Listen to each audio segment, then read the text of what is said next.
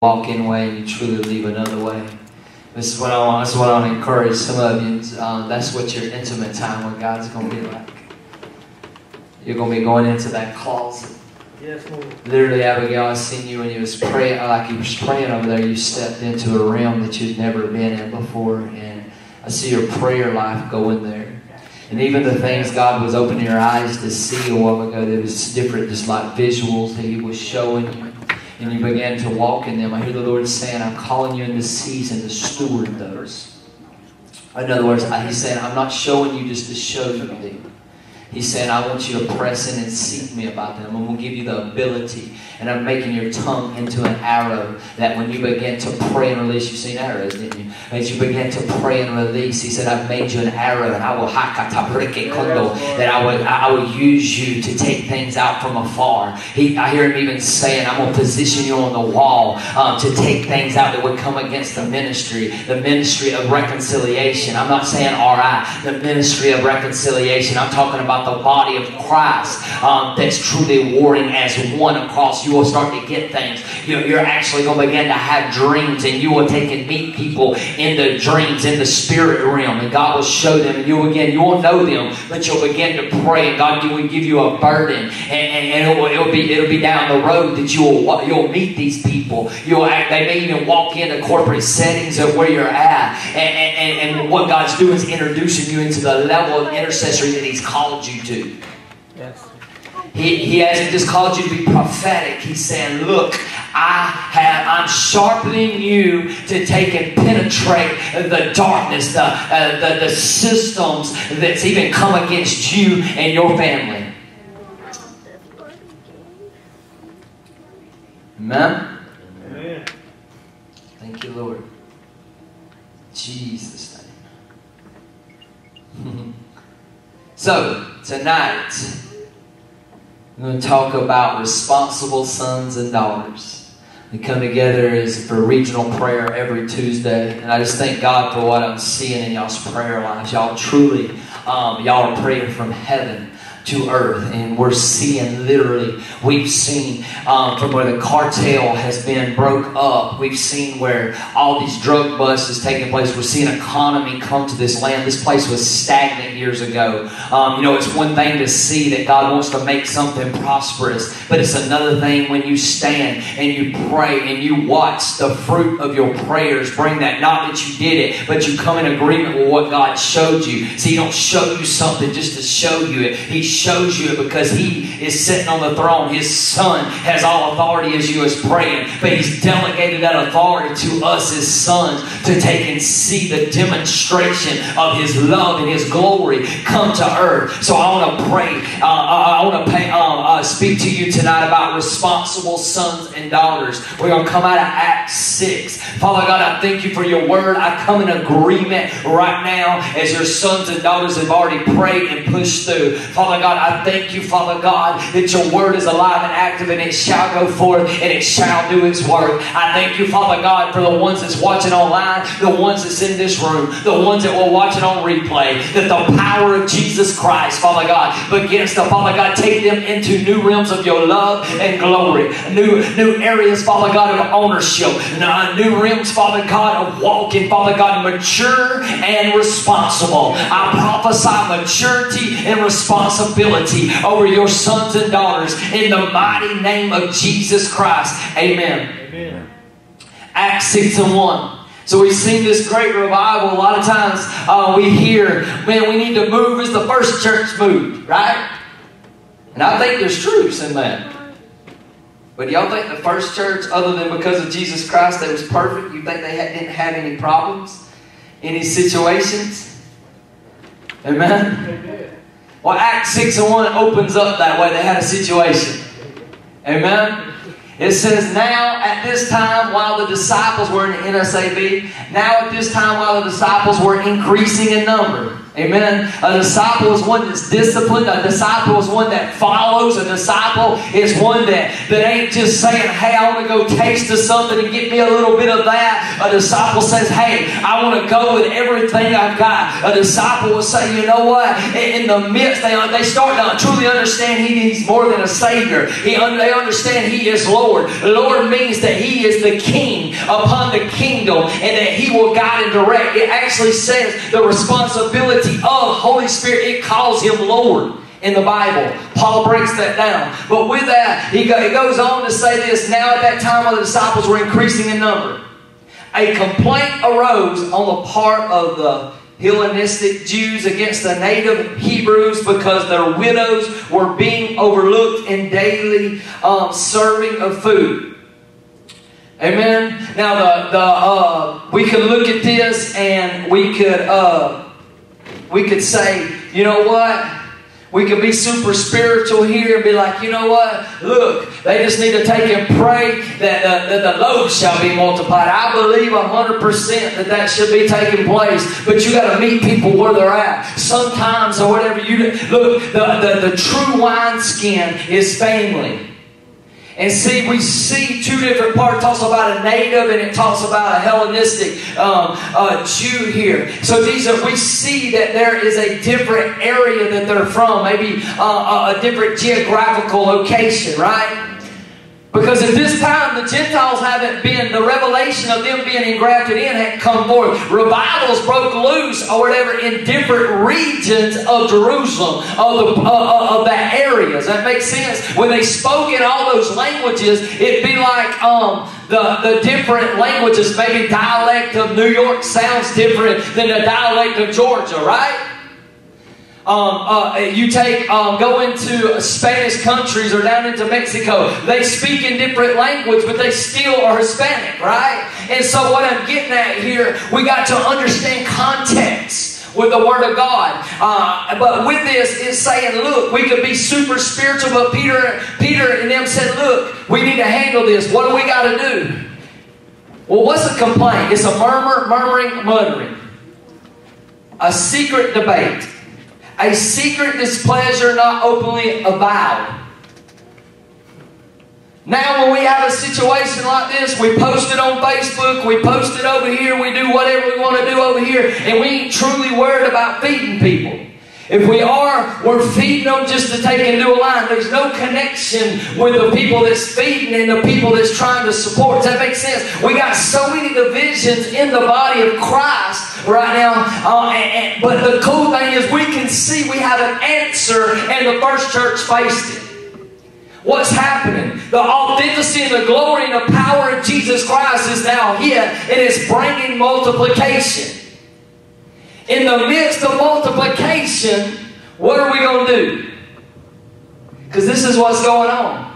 If God poured out 5,000 to get saved right now, what would we do? It's just something we got to think about. Because God, when He pours out His glory, people get saved. Think about this. People that don't know no different, and they go to church on Sunday, and they've been in this loosey-goosey gospel. I'm just going to preach the Word tonight, along with teaching or whatever, and live in this loosey-goosey gospel. Just go to church on Sunday, grace, grace, grace, and life ain't being changed. When the God of heaven touches your life, there's things that's changed. You transform. There's a continual transformation that takes place. Does that make sense? So, not living how I want, but living in the will of the Father is what I'm getting at. Think about that. If God sat down in one big place that's more like a social club than truly the authenticity of God sat down. Think about if that happened. They could be thousands saved in that moment. The true fear, the ones that they believe they believe in the Word, but deny the power of. Think about if His power set down, they couldn't deny it no more. Make sense? What are we going to do as the body of Christ to respond?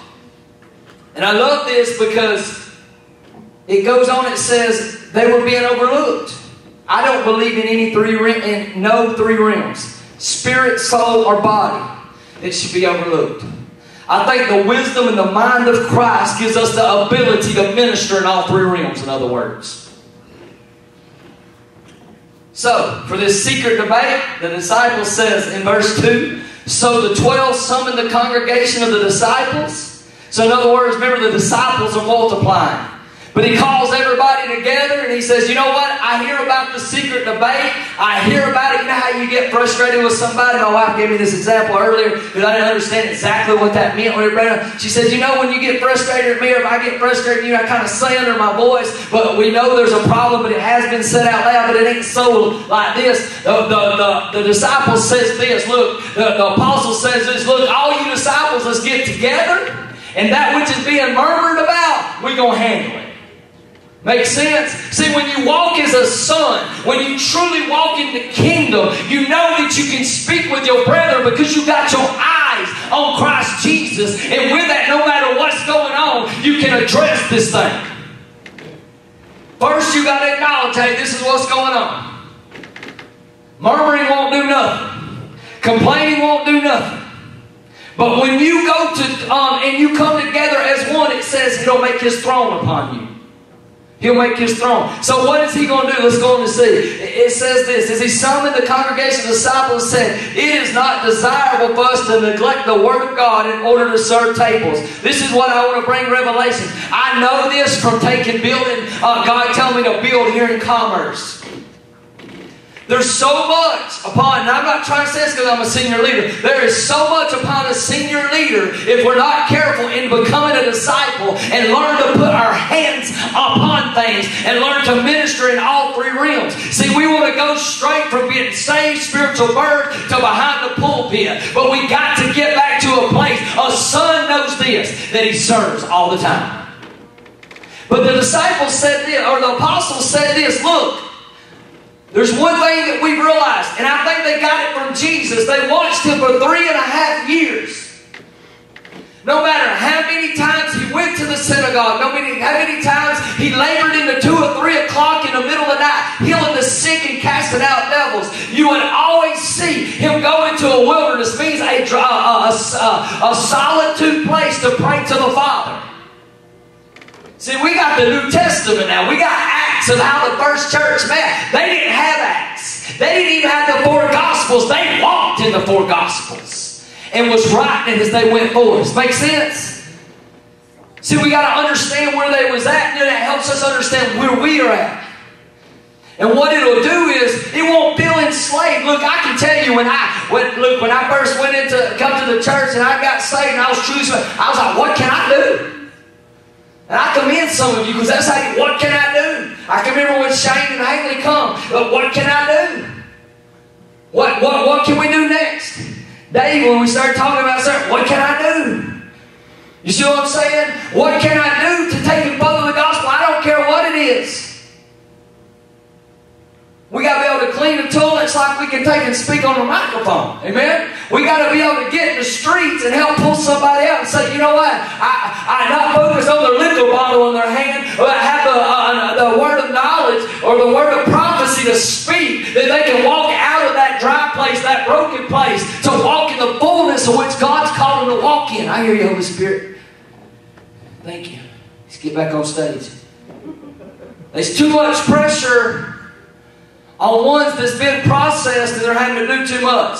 Number one, I think revelation is coming to some that will take and preach the word and say, look, the spirit of slumber is being broke off the household. What I mean is the body of Christ. Amen? Our Americanized has got to go. I'm going to preach it for what it is. We've got to quit being lazy and get to work. What do they know? It says, therefore, brethren, select from among you 7 men of good reputation, full of the Spirit and of wisdom, whom we may put in charge of this task. He said they can't neglect the Word of God, and they can't neglect prayer. They knew the importance of it. Number one, if you ain't in the Word of God, you might be praying something that's amiss. But when you're in the Word of God, you repeat the Word of God back to Him. Then He'll change it into your dialect. Thou or thee, you, same thing, right? Still means the same. You can understand the Word of God, and when you pray, you know you're not praying amiss. You know what? There's sometimes He gives me words of English I don't even know. I'm like, okay, I got to go look that up now, get in the canon. I'm talking about the logos. Well, make sure I understand what I'm speaking. I heard you, God, and I released it, but I need to know what I'm saying. That makes sense? Y'all see me when right in the middle of preaching. What does that mean? Why? I know what God's saying and I know His voice, but look, I got to know how to position my words. I got to understand my tongue is an arrow. Amen? Thank you, Holy Spirit. So, whom we may put in charge of this task. Let's talk about growth for a second. Just for a second. Or 30. Every individual has a vital role to the body. Does that make sense? What I love about Apostle Paul's life, he didn't walk with Jesus, but he encountered Jesus. He was an apostle that wrote 2/3 of the New Testament. He said, no man gave me the gospel, but I learned it straight from Jesus. Straight from the Father. Right? This is the Word. But we watch his life. Now, I think some people's construed it because they can read 2 or 3 chapters together or not put 2 or 3 things in context in other... because he was very transparent in the but in the letters he wrote through his missionary journeys that tied to the churches he planted. Make sense? So, what I love about Paul, I see him, he's about 19, 20 years old. He comes on the scene and he has an approval addiction. He's just, he knows legal authority in the natural that he's got to honor and respect. So he goes and gets letters. He just ain't running around killing people. He has letters to lock them up. We see death or murder, all this stuff, right? But we see as God encounters him in Acts 9, we see even his submission to Ananias when he lays hands on him and he gets filled with the Holy Ghost. We see he goes on and it says he immediately preached which he immediately proclaimed and started teaching a little bit about what happened. But then he faces something that God had already said. He told Ananias even. He said he will suffer much for the gospel. See, I believe he was very zealous. And the Word goes on to say that he went for 3 years without touching flesh and blood. In other words, I don't believe he was in a dark hole. I don't believe he was stuck somewhere. I believe he was in a family business. I believe he was still tent making. I believe he was still living life to a certain degree. But I believe he was encountering God and unlearning everything that he had learned through his culture. And God was bringing revelation and rewiring his mind. That's the reason he can write and effectively and penetrate our life today, because the Word is Spirit. It's Romans 12:2. Don't be conformed to this world, but be ye transformed. Why? By the renewing of your mind, that you can prove what is good, acceptable, and the will of God. Amen? Then all of a sudden we see this. He goes up and he gets the right hand of fellowship after he hangs out with old Apostle Peter for 15 days, the Word says. Then it gets a little crazy in Jerusalem, and what do? They say, hey, take him over yonder, get him out of here. And he goes back to Arabia. See, he submitted to what the apostles that had already been building had done. You see the submission in his life, even to the legal, to the ones in the natural of the spirit realm. Then it says Barnabas goes and finds him. Then it says he spends a year at Antioch. Then it says he sent with Barnabas to take money back to Jerusalem. Then it says he comes back and he's seeking and praying and fasting, which is something that we used in context a few weeks ago. How to build my ministry, but Lord, what's next? I just want to pray. How can I posture my heart in a stronger degree to you? And then he's set apart. And so we see him on these missionary journeys. Look, there's no microwave reconciliation. Everything is truly a process. It took everything Jesus had. His life, right? To restore all of us. I'm not trying to say that you got to spend 50 years before you can go into ministry. I believe truly this. When it comes to surrender and it comes to true repentance, it talks about light, how fast light is, like lightning or light, how fast it travels. I believe truly when your heart posture is surrender and you are truly in repentance, as fast as light, because of that, the Word being the light, as fast as light, it'll cut something and restore something. But that all comes to us learning how to live now out of His world, because now we rebirth back there where we once was, and He's untwining in our soul everything we had learned up to that point where we got rebirthed. Amen? So this is my point with this. Every individual has a vital role to the body. He didn't come on the scene just being, he didn't even lead the first missionary journey. We see Barnabas. We see his name first, right? But we see the shift. We see the serving. We see everything. He preached immediately. But I'm here to tell you, there's a lot of serving He done that ain't wrote in the canon. Make sense? Thank you, Lord Jesus. In the church at Antioch for a year, it says. He learned to steward a movement before God used him in the movement. Does that make sense? Thank you, Jesus. So, growth. If we look at 1 Corinthians 12 and 8 and 10, we know these are the 9 gifts of the Spirit. But I love this. If you look at the beginning, it talks about Holy Spirit. He reminds them, the Corinthian church, hey, don't forget when you took and lived and you was swayed by you was a pagan virtually, and you was swayed by all this mess yourself. Right? And he says, nobody can accurse Jesus. I think the word it uses. Nobody can accurse Jesus. The only way they say is Lord by Holy Spirit.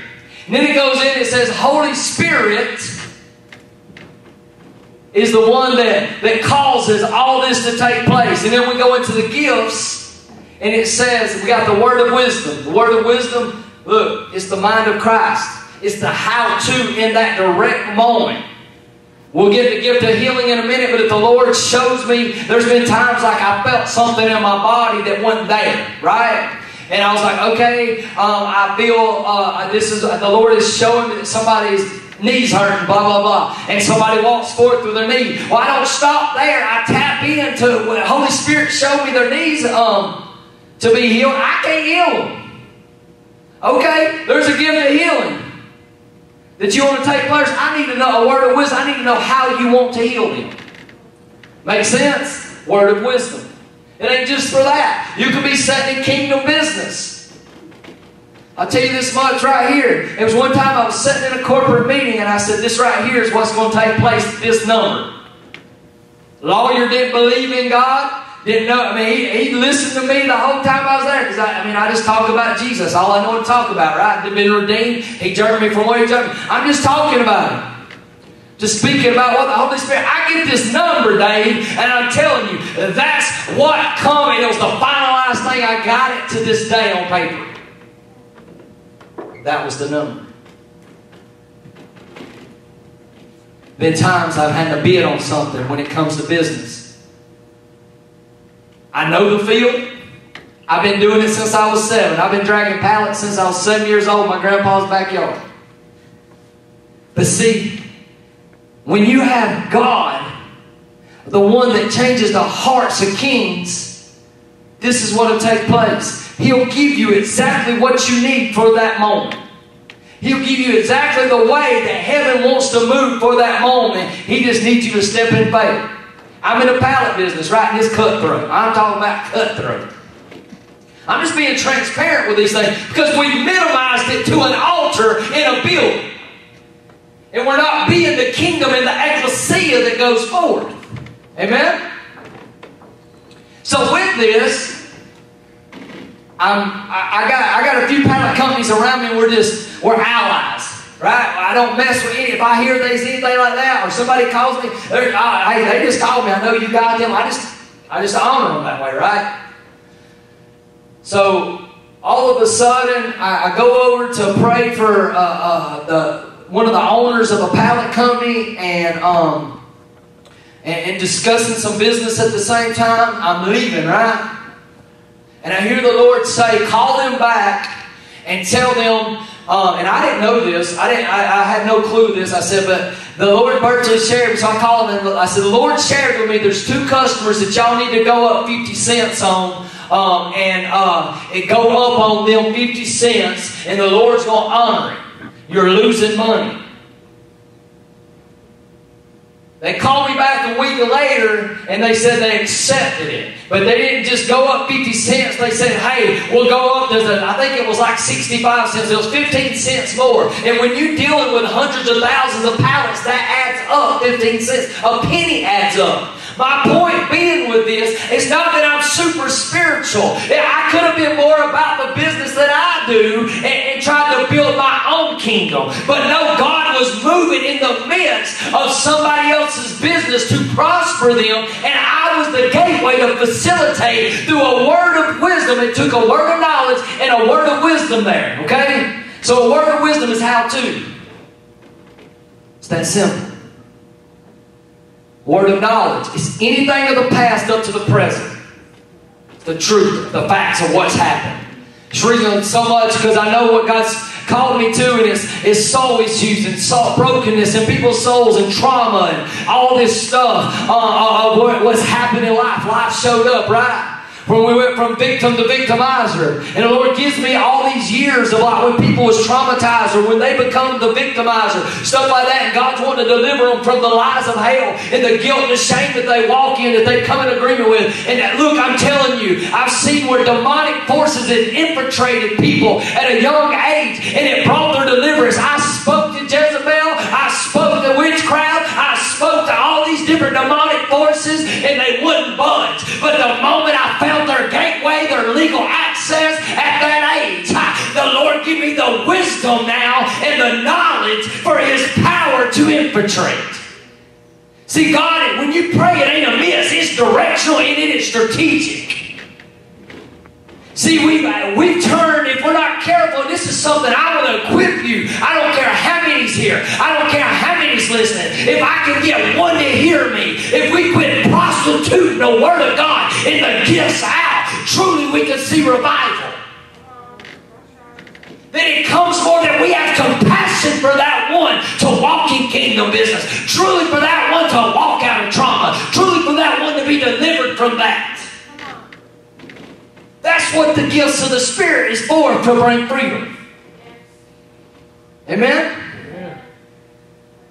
The gift of faith.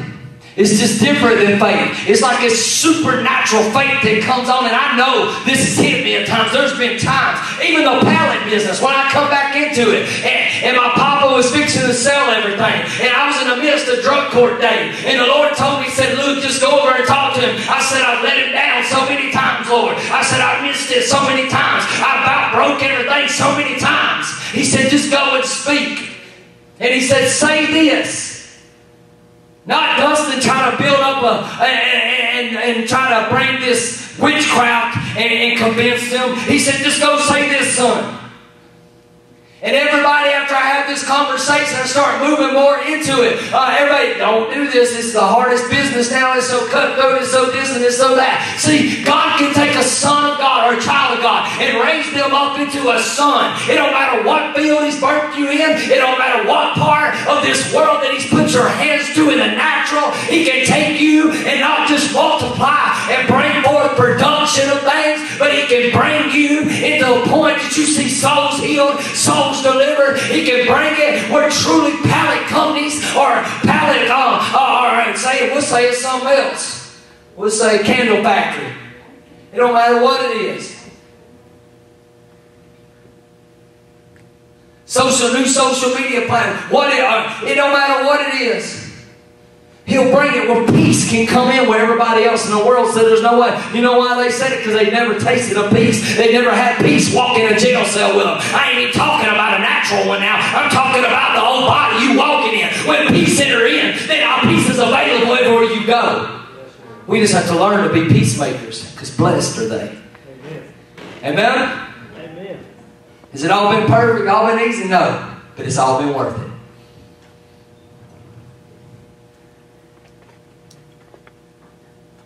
Where did I get to? Gift of faith. Supernatural faith. You just have to have, it's just like, faith means abiding, right? Faith is having, faith says I can have it now. So when you have faith, and you learn, this thing is built, your faith is built. But when the gift of faith comes upon, things shift. It moves, it just happens. Amen? Amen. Gift of healing. Or it says gift of healings. So think about this. It might be the fact of we see a 6-month process, but they was calling death or saying you was always going to live with this. We see it might be, it could be a process of 18 months, or it could be in just a couple of days. So some was healed immediately, and some were healed as they went. The gift of healings. So I don't discount doctors. Number one, I say go to the doctor. I used to be against doctors. I'm not against doctors like people, but like going to the doctor. Okay? Most of that was pride because I thought I was okay and I was going to, all that good stuff. But I believe, number one, because God has given them words that was just a word, and now it's formulated machines and different processes that we can identify things. That we couldn't even identify that kind of sickness back years ago. Even 10 years ago. There's new things that come forth every day. Do I believe in medication? No. I think there's certain medications that'll help, but anything that don't have an end date, I don't believe in it. It's just not me. It's okay if you disagree, it's okay. But you want to take these kids that's ADHD, they say, the devil is a lie. Them kids are gifted. People need to learn how to raise up and deal with kids into the fullness of what they're called to be. I'm not saying they might not have a mental capacity. I'm not saying they might not have a problem. What I'm saying is this, is if you truly go to the Father in heaven, it says in Psalms 103:3 that the Word come to heal every disease. You diagnose it, okay, I'm going to undiagnose it by the Word of God. I'm not going to say it's an instant thing. I'm going to say this, that I'm going to take and stand on the Word until I see it, take its course, and it be healed. Make sense? Because we look at healing just as a natural thing, bones and just cancer and arthritis and stuff like that. But let's talk about the trauma. Let's talk about the soul. Let's talk about the brokenness. You can't get off drugs. They put you on another drug called methadone. And now they're saying that there's people that come off that die if they come off of it. The world only can take and help you function through the pain of your soul. Function through the pain. I'm not saying kingdom doctors and kingdom psychiatrists and kingdom counselors. That's not what I'm saying. And I'm not a doctor. I know the doctor. I remember how I used and wanted to not feel. I told my wife last night, I said I ran all my life from trying to feel, and now God has delivered me to the point of teaching me how to help sponge other people's and transform where they can learn to feel, where they can have emotion, where they can function as a real human being. Affection is real. Men and women should have affection to truly walk out the heartbeat of the Father. But we can't walk around drunk with all this medication all the time that there's not an end date to be set free. Otherwise, we're walking out of a work of the flesh, which is sorcery or witchcraft, which is pharmakia, which is what? There's many people, the Lord showed me this, and I didn't understand it then. It was about 2015 to 2016. I was watching pastors and stuff, and they would go into a different realm, but they weren't going through Christ Jesus, but they was preaching Christ Jesus. They were taking medication, they get in the spirit realm, and they had accurate words of knowledge. But when they prophesied, nothing would happen. Why? Because they went illegally. They went through the gate, which is Christ Jesus. They went over the thing. They love, I ain't saying they don't love Jesus. They've been confused. They're ignorant. I'm here today to show the ignorance that some of the body of Christ is working and walking in because we fabricated things and not walking in the authenticity of personal relationship with Him. If you got a situation, you got a problem. I'm not your answer. I contain the answer. All I can do is facilitate it. But you have to, or look, it goes as far as I can speak it, as far as I can show you an example. In other words, Paul said, I don't want to just take and preach a thing and be disqualified. I want to be able to take and preach the gospel and show it in my example.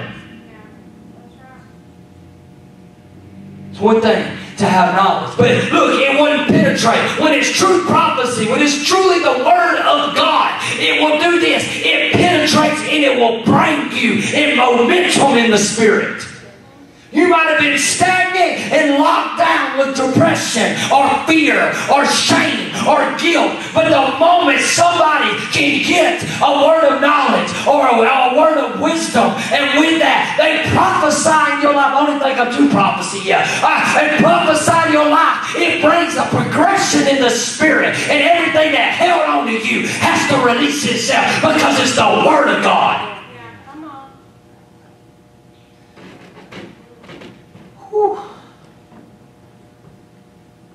I was on gift of healing one.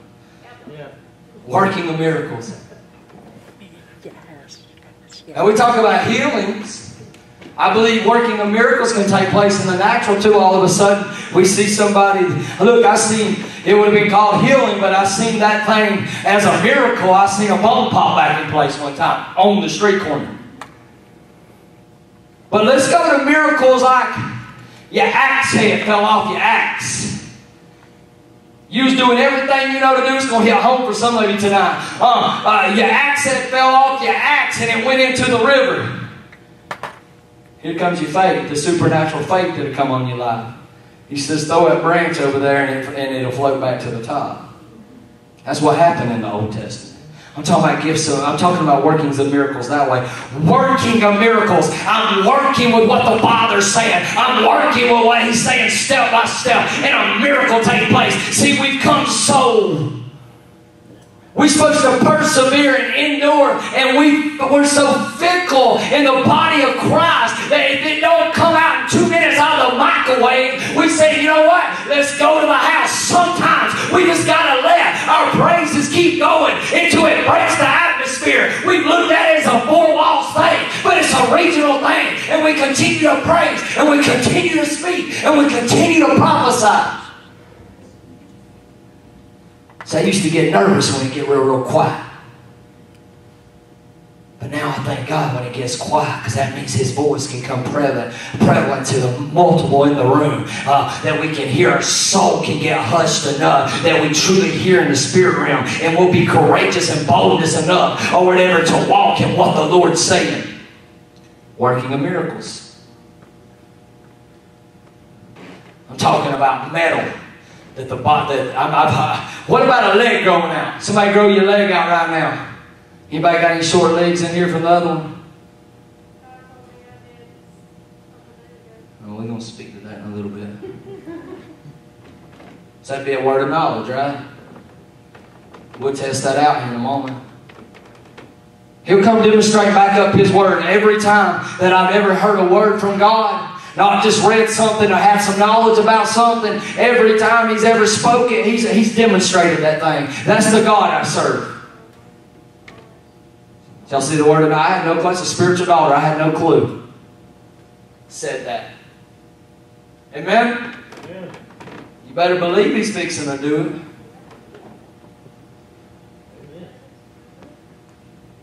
Amen. I hear you, Holy Spirit. He says, preach this, and we're going to do this. Gift of prophecy. We don't spoke about it. It's virtually it's speaking into the future. But you got to understand, prophecy is conditional.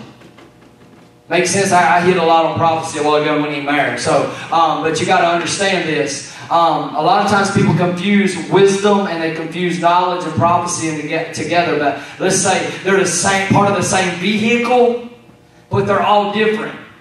Prophecy speaks into the future and identifies something that God is going to demonstrate there. It's already predestined. It's already wrote. Looks into your future. Speaks it. Reads your mail. But it's conditional. Why I say it's conditional? Because you've got to step with Holy Spirit through that. Remember, I can only release that, and that's something up ahead. And you don't position yourself, it could delay it. That's what I'm getting at. You could miss it. Amen? Amen. Thank you, Holy Spirit. Discerning of spirits. I can discern if Jody's got a bad spirit. It helps me see his motives and his intentions. It helps me see when somebody walks in and they say, I got a word of God. If they are sent by the enemy or if they sent by God. It helps me see, because this is something you'll learn even in a corporate setting. There will be people, the enemy sends, and they will be standing right here to distract a move of God right beside them. So you've got to have a discerning of spirits to be able to see that. It's a supernatural ability of the eyes of God to light will expose darkness. Amen?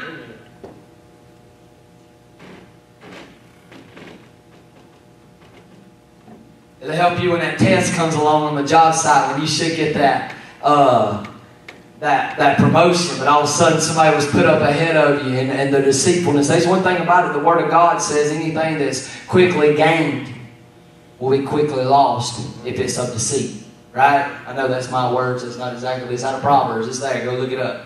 Google it. And then go study it and make sure. Okay? Don't just take Dustin's word. It's a resource. It's okay. Google's not bad. You just don't trust in Google. You trust in the living God. Google will get you to somewhere it might take you hours to find. You can do it in seconds. That's my point. But you can see what's going on, and you can see there's been many times I get frustrated, think, my goodness, what in the world just happened in business? And if I would stop and get out my emotion, I've learned this by the Spirit of the living God and by the ones God has sent in my life to entrust the trajectory of what God has predestined for me to be effective in the kingdom. People might be saved, but I want to live in the fullness of what God's told me to live in this time passing through earth. And with that, it was even Monday, I believe, I see all this stuff happen, and all I could do was hear Holy Spirit say, son, I got this. Shane, you know what he told me a few minutes later? He said, I'm protecting you. Discerning the Spirit. See, when I heard His voice, I didn't look at the situation. I looked and I remembered that it's not against flesh and blood, but it's against what? Powers and demonic forces, right? So I ain't putting my eyes on the demonic. I'm saying this, you know what? I won't come down there. I ain't going to get distracted here. You have things, Holy Spirit, you want to do today, and I had an agenda this morning. I'm going to walk in your agenda, check off as much as I had to do, and I'm going to go to bed tonight. Because if I do it my way, I'm going to sleep a wink. I'll be trying to fix something that's already finished. See, we've closed these gifts in too much to inside the walls, and they're really meant for out there. Kingdom business, government, whatever you're in, whatever you're infiltrating, any of those 7 systems of the world that you're called to. Look, those gifts, you can have all 9 of these. I ain't even got to all of them yet. Holy Spirit. I've already been preaching a little while. We're going to get there, though. I ain't got another hour and a half, I think. Kids ain't got school tomorrow, do they? All right. Diverse kinds of tongues. This is talking about you go into a tongues and you're speaking in another language. So in other words, if all of us were speak our native language is English, and say that Abigail come in and she was Russian and she always spoke in Russian, all of a sudden I'm speaking in English to y'all and I'm speaking in Russian to her. Everybody's understanding the Word of God. Make sense? And then the gift of interpretation. That's interpreting, like that's when somebody speaks in a tongues and interprets what they say. And just to let you know and to help you, Paul also states in the living word that made it to the canon, the one that speaks in tongues is better if that person even interprets. But if not, there will be another interpreter in the room. Make sense? But this wasn't just meant for here. We've Americanized it to 4 walls, y'all. Make sense? I believe in coming together. I believe in it. I've seen some of you even break free of the real life you had going on from when I walked in and seen you here. But we're to mature and learn how to break through and learn how to go as one, weep together, rejoice together, that there's no breaches, and the only time that we separate for that soul to be added in between us. Make sense? And it's never really a separation. It's just a placement that was already meant to be there. Make sense? Thank you, Holy Spirit. So, we go on through this and we're looking at this. So this gives us a different perspective. Why is Paul writing this to them? Because they were very gifted in Corinth. The church is very gifted and very knowledgeable right now. But we're not very loving. Love says, I'll meet you right where you're at, and love won't leave you where you're at. See, I was broken and I was an addict that was traumatized. Nobody could see the trauma. They could only see the addict. But Jesus seen the trauma. And He said, I'm going to infiltrate that boy's life. I'm going to show him how powerful when I say it's finished, it's finished. Amen. Make sense? Same thing with you.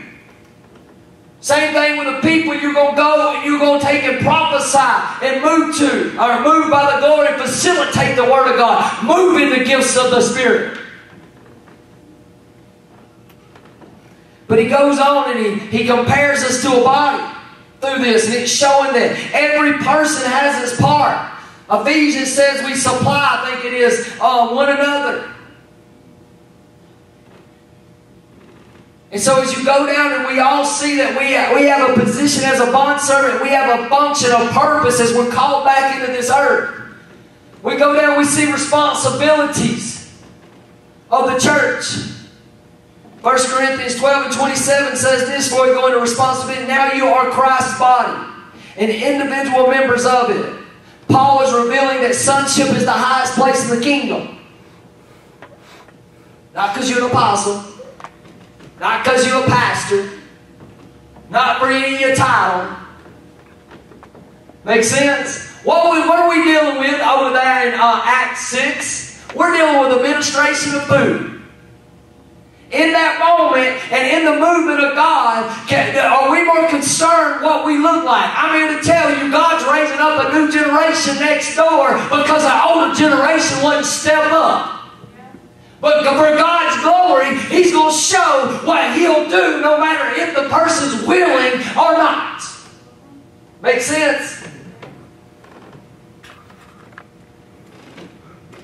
Our part to see the furtherance of the God of the kingdom, the furtherance of the gospel preached. Souls truly not just I want to be saved and go back into the world, but truly encounters with God, and they come into the fold and they learn not to get in here and be stagnant, but to be raised up and sent.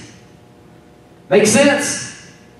What I'm getting at is every individual member has to realize this before you'll ever walk in the fullness of what He's called you to in this earth realm. That sonship is the highest place in the kingdom. You'll never walk in authority if you don't walk as a son. You might walk in some other authority and be deceived. Look at that. I seen it raining earlier. I looked at the weather where we were camping, but I didn't look at it here. Thank you, Holy. I literally seen water dropping in here earlier. It was raining in heaven, though, before it started raining here. Does that make sense? I just thank God for He's just so faithful. So say that. Sonship is the highest place in the kingdom. Sonship is the highest place in the kingdom. Alright, so let's talk about our responsibility. For children of God, think about this. When we was little, we didn't walk in responsibility so much, right? But as we begin to mature, we learn to be responsible. So, like, think about this. When we was about to get that car, when we was 16, we looked at that as like, woo! Right? We didn't look at it as responsibility. How am I going to get gas? How am I going to take and pay the insurance? If I wreck it, the insurance may go up. You know, we're running 120 down the road. I mean, I've been there.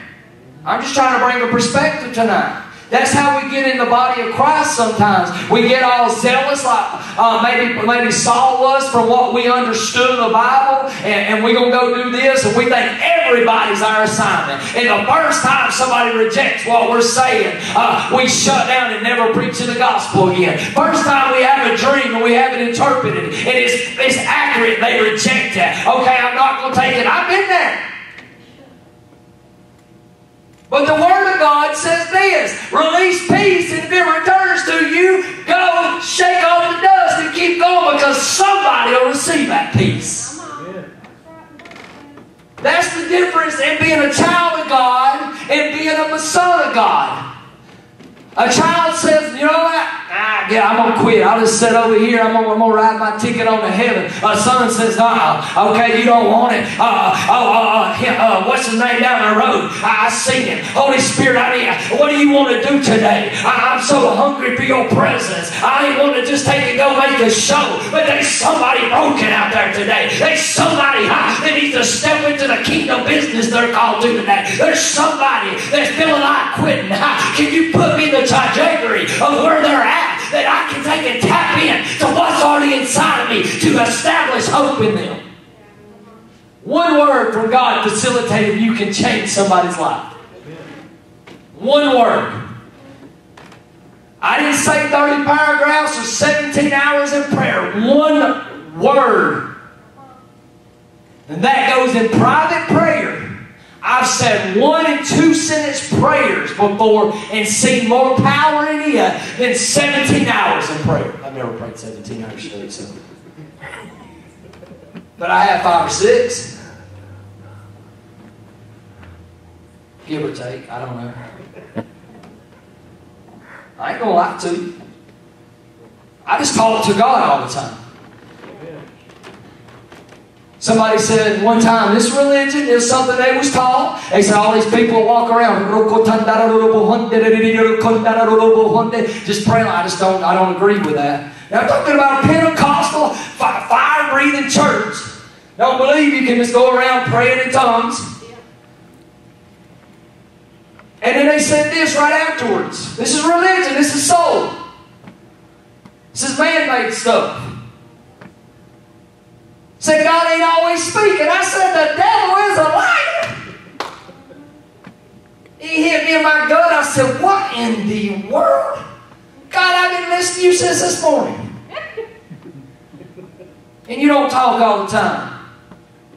This is what he said to me. I was young. I just had a guy. I still have my diaper changed in the gospel, okay?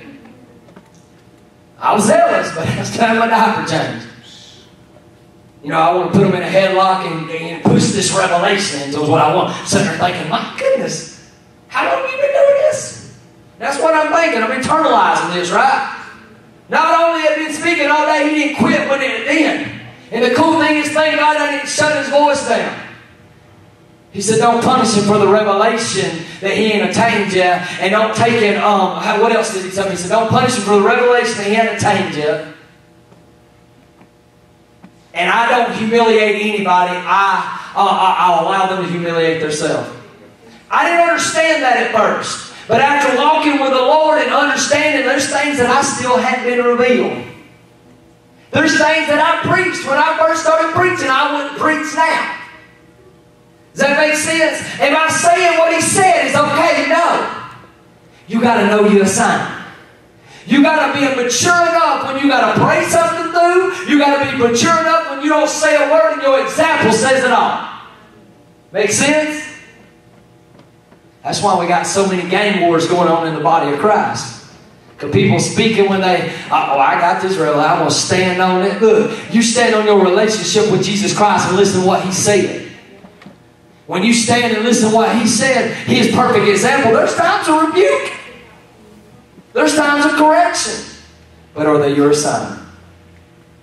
It's been many a times spiritual sons and daughters and brothers and sisters come to me and they want to fix everybody. I'm like, look, I already been down that road. You don't want to go unless God tells you to go.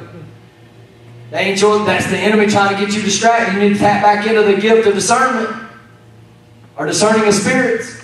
Discernment's different. That's knowing how to walk with Holy Spirit. Discernment. All right.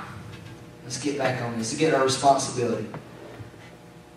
Responsibility, once you know the highest place, then you can accept your responsibility. You don't care if you're called to be an apostle. You know what an apostle is? It's responsibility. You know what a prophet is? It's responsibility. You know what pastoral is? It's responsibility. And the fact, I don't care what it is, God, if it helps, it's responsibility. If it's administration, it's a responsibility. Whatever it is God's called you. You know what? Most of the time, these people would come to me and they'll say this. They'll say, I just don't even feel qualified. And I said, the posture of your heart and your honesty shows me you're qualified. Now let's walk here. I had a spiritual somebody God's entrusted to me, just speaking to me, being transparent with some dreams at one point. And they was like, Lord, if I let something back in, I said, now look, that's wisdom. I can get a word of knowledge or a word of wisdom for you, and after I leave, I'm going to use that thing as an example to take inventory on Dustin. Does that make sense? I'm never overqualified. Just because I facilitate it may hit you and me. Makes sense? For God to reveal, because what happened with the Corinthian church, they had got prideful saying this gift's higher than this gift. No, it's more responsibility. But I'm here to tell you, we can have as many doors as you want, but without hinges, those doors are ineffective. It's the same thing with the body of Christ. We got a bunch of doors sitting around with no hinges. Amen?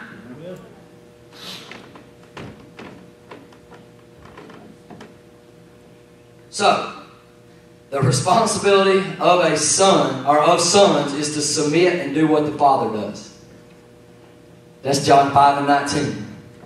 Sons are having, he said, remember in the scripture when we come out of the thing, the sons have a good reputation.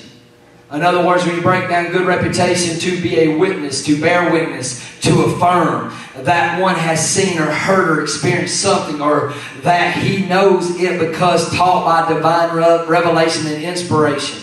Okay, what am I saying? Look at the world, and look, most of the world, most 90% or maybe 99% of my family, and this may be for you, and I hope this helps you, identifies you of your past, because they're still traumatized by what happened. They may not have been set free from what maybe as you was maybe a victim and traumatized, then become a victimizer. They still see you through their trauma, through their brokenness, or through the cycles you went through for years. Right? And I'm just using my testimony, right? I have to see beyond that. Okay? And what it is now, after 7 years, on October the 7th of 2020, I have been delivered from opiates, and God has been working on Dustin. I truly got set free by Christ Jesus. Make sense? Now, there's bear witness in the spirit, not just in the natural. It don't matter what the sheriff says. It don't matter what the judge says. It don't matter what my natural thumbprint says. I'm talking about people that truly are seated in Christ Jesus, that now can identify, look, he's not perfect, she's not perfect, but they are continually submitting and owning what they miss and giving all glory to the King of Kings when he sets them free. Amen. Make sense? It can be affirmed. In other words, there's a testimony. Let me tell you how you set free when you speak about that thing of the past and it no longer has guilt, shame, or fear upon you. That's when I know you've been set free from that. When you can speak that, then you're going to be in full effect to facilitate that to the next one that's traumatized by the same thing or dealing with something similar.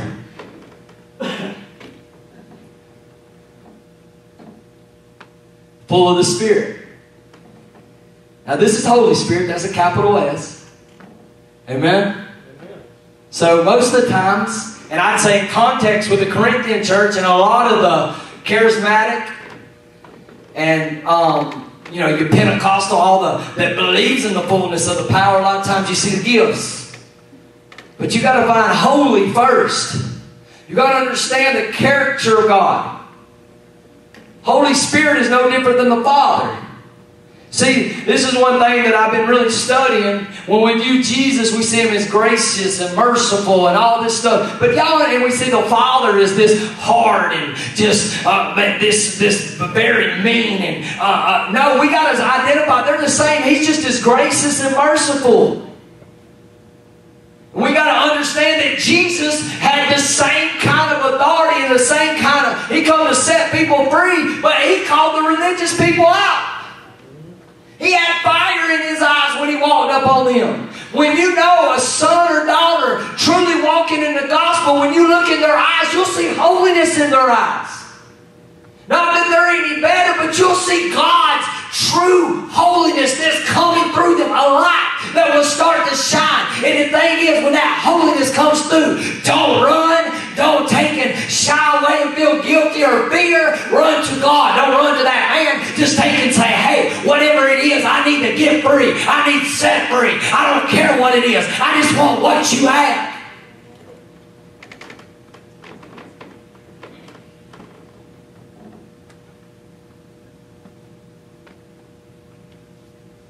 Full of the Spirit. So character and gifts.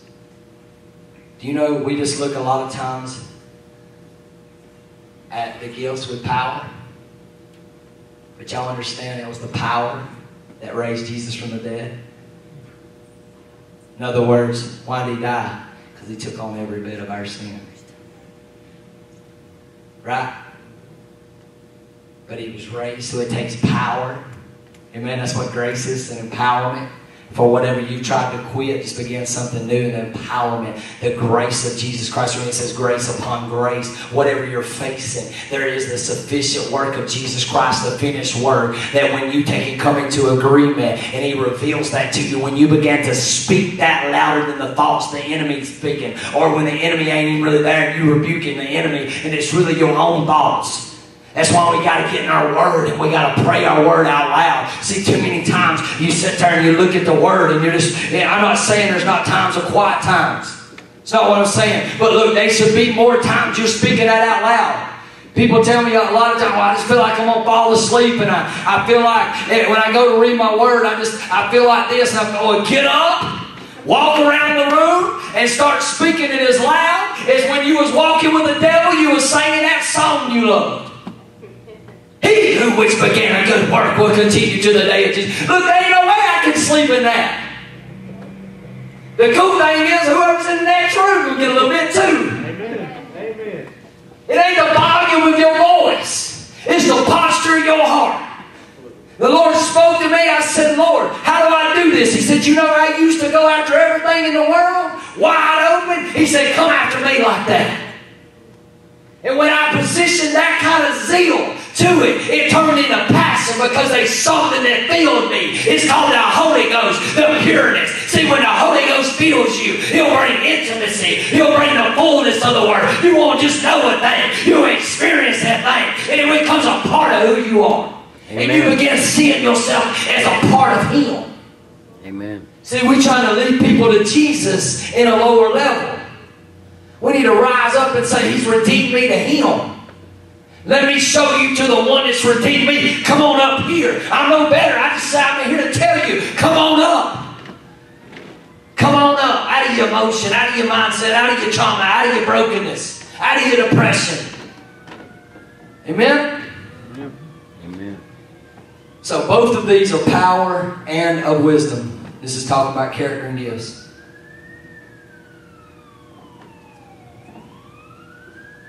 And I love this because, we know we got the spirit of wisdom, right? That's what the Word calls it.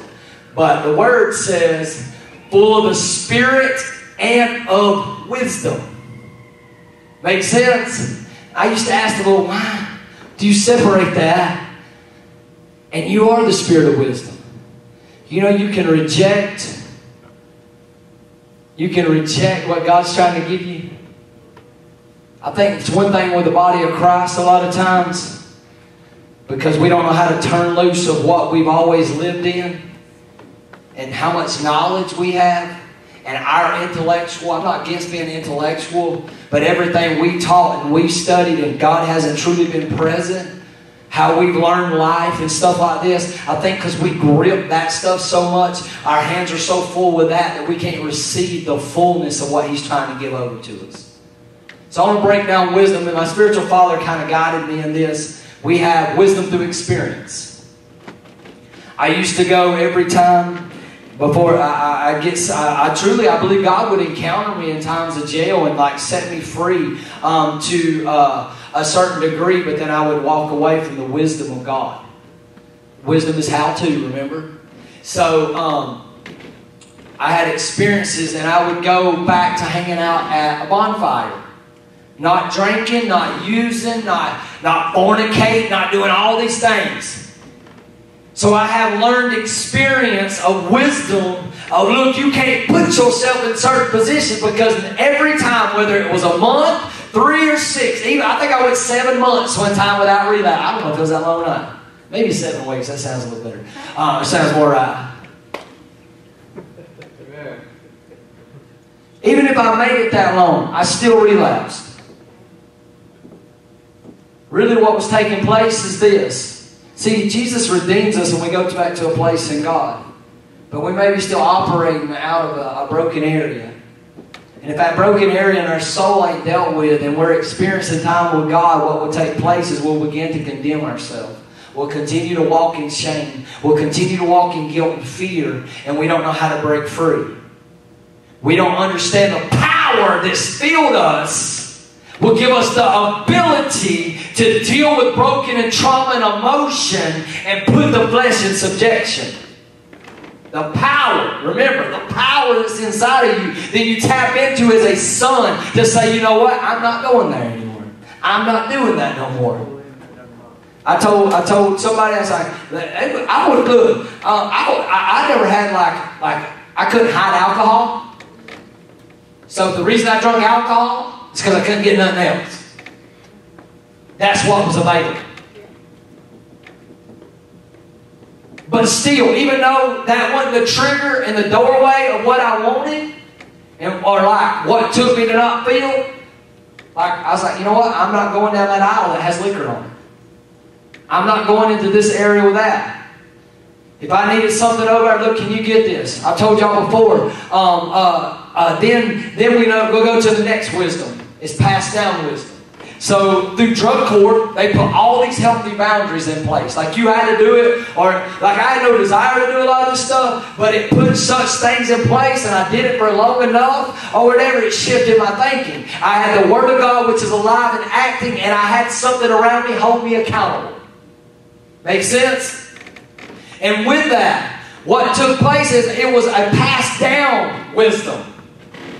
That's the reason we have spiritual fathers and mothers. That's the reason we have pastors. That's the reason we have people in our lives. We have professional counselors. I earlier was talking about things. I went against kingdom counselors.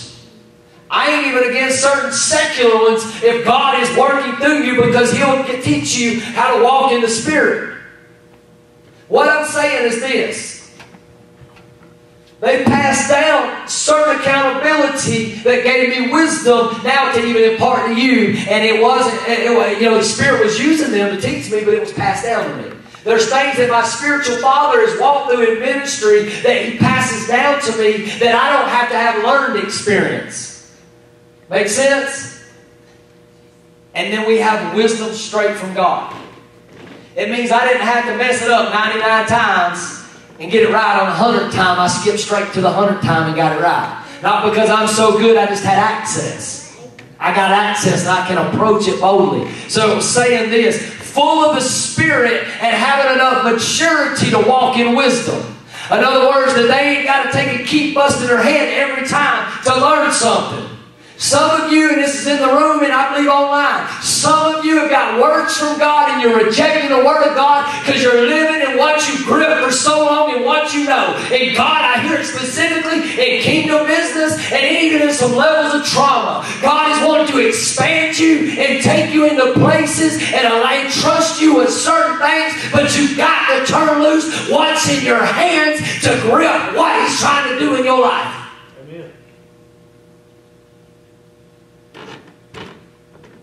I just heard the Lord say, go ahead and figure out how to hire people.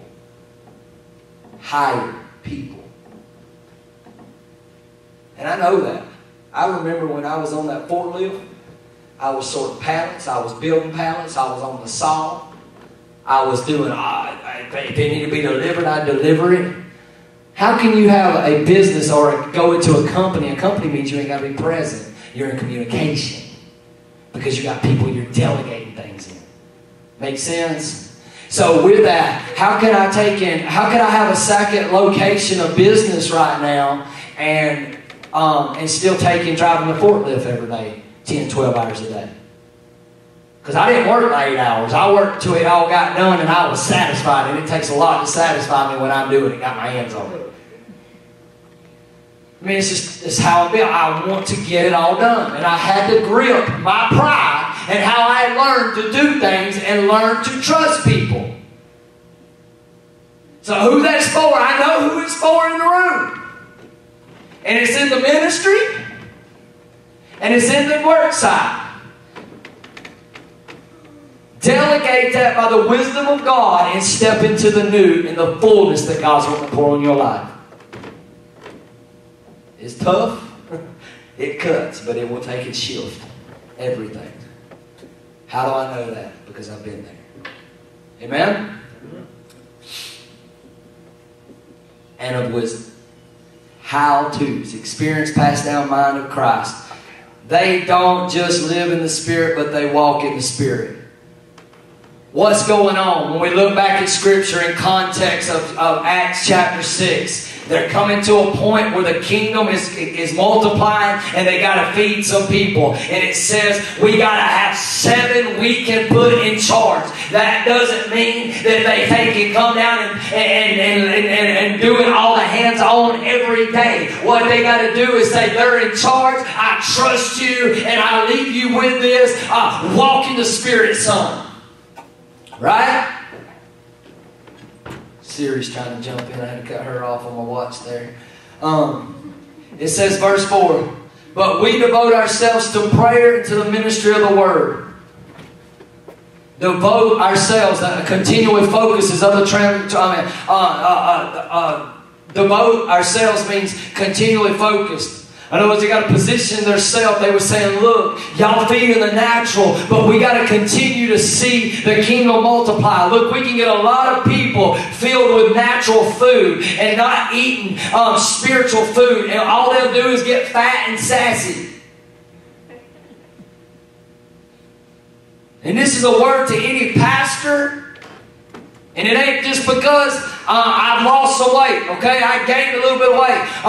But it ain't just because you look at my figure right now. What I'm trying to say is this. We got to take care of our bodies. You can feed yourself in the Spirit all day long, but there's times we got to kick bread away. There's times that we got to kick certain carbohydrates away. There's times we got to kick Coca-Cola away. That's the word of the Lord.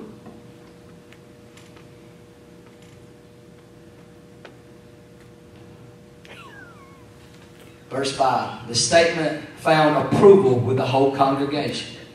See, he started with a situation and some murmuring. Sons with apostolic calling stood up and called the congregation together. They go through a process and they step into wisdom. In other words, the problem solving of what to do next. And it says the whole congregation approved.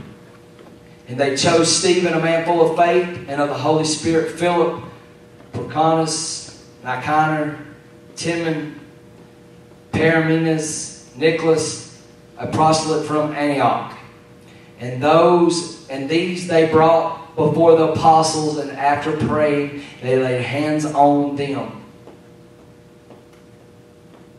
So my point today, laying on the hands didn't come just from the New Testament. We see that in the Old Testament. It's in Numbers and something else I looked up today in the Old Testament. It was part of the culture, Jewish culture. God had always had impartation. That was a foreshadowing back there to impart things. Amen? Timothy gets this letter wrote to him. I think it's in 2 Timothy. And it virtually says, don't lay hands on man suddenly. That ain't talking about fighting and hitting somebody in the jaw. We ain't supposed to do that. It's talking about don't lay hands on them prematurely. Make sense? Look, there's a lot of people, I'm here to tell you, that's very gifted, but they're in constant turmoil internally, and they've got a mask, and religion has taught them how to function in brokenness. We want to walk out wholeness. Mature sons, how you understand and you have no problem, or if anything rises up in you towards your brethren, is because you are mature enough that you have walked through the process of wholeness.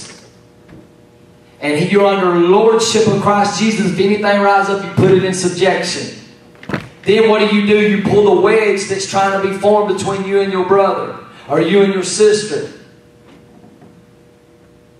There was murmuring. See, we got to get to the point where we address things. Acknowledge, hey, this is very real. We address it. How? Because we find a solution, and we don't just put somebody that's gifted in charge. I've seen some of the most talented musicians step on some of the stage between here and the old place, and even out in the community. And people didn't understand it in the beginning when I would say no to certain things and my wife would say no to certain things. They were gifted, but as soon as they unplugged, they didn't plug back up till they got on another stage. See, when you lead truly and are a gateway, not of leading in worship, but releasing worship, it is prepared in the quiet time. It's the same thing of what Peter and the other 11 was saying. We got to devote ourselves to prayer and studying the Word. They knew that their effectiveness corporately, their effectiveness in the community, in the region, would only come from what time they spent with God, for the time that they sifted out the Word, the time that the Word sifted out of them, healed them, set them free, that continually, then they could penetrate and keep a movement going forward. Responsible sons and daughters. So no matter what your role is, we know our role are our positions in Christ Jesus. If we got to hold the door, we got to set up in the parking lot, if we got to set up in a ball field, if we got to go to Africa and sweep the dirt, whatever God says, we got to just be obedient. Amen? One thing I asked you, I know there's growth coming. This is a house thing. It truly is. There's growth coming. And a lot of you have stepped up, and I thank you. I thank you. There's two things I ask you today. Number one, what are you doing? Are you injected? Are you truly positioning yourself that you can see reconciliation go, no matter if you're cleaning the toilet or preaching the Word? Are you overwhelmed in a certain area and you need to delegate some things? It's the two things. I say, and you can ask Shane, because Shane come in and him and Haley took more off me, but he leads his household, but she's heard me say it too. I've told them the whole time, don't come so busy and caught up with the administration side that you ain't getting filled up continually. First thing that happened was you got full of the Spirit, didn't you, when you come here? All glory to God. That's the first thing that happened, right? Yep. He's been full, and he's full of wisdom. He's always problem solving. He's raised a lot of you up to help take and work some things behind the scenes. I look, forever, Shane, you was like one of the only men here. And then all of a sudden, people started coming in. Dave come in, and some others come in. Michael and Jody, and Josh is here, and many more. Now it's time for some of the ladies to step up. We need some help. Some of you are doing great jobs and you're in position. And a lot of people ain't here tonight, but they'll watch this. We need some people to step up. If we got growth that comes, how can we take and have growth coming and seeing souls saved or whatever, and we ain't got nobody in position to take and truly being hospitable? And I ain't talking about just welcoming somebody coming through the door. I'm talking about sending a letter out, sending an email out, taking loving on somebody. There's so much more to this, y'all. So much more to this. This right here is the smallest percentage. Smallest percentage of what ministry is. Without the wineskin, you can have all the wine you want in the world and it just hits the ground. I'm talking about the wine of the Spirit. The drunkenness in the Spirit. The wineskin's family. And every son that's deployed, every son and daughter that's truly walking and growing and walking with God, they understand that their greatest honor is to serve. When it goes from serving as a burden to serving as a freedom and the joy you get out of it, you know you're growing in maturity. All you got to do is step in. I can remember, not me, but I remember testimonies of different ones that's been a part of churches for years. And it was a burden. It was a burden, and there was no long lasting of certain things. But when you get full of the Spirit and the intimacy you have with God, even when you feel wore out, God will continue to fill. Amen? Amen. Responsible sons and daughters.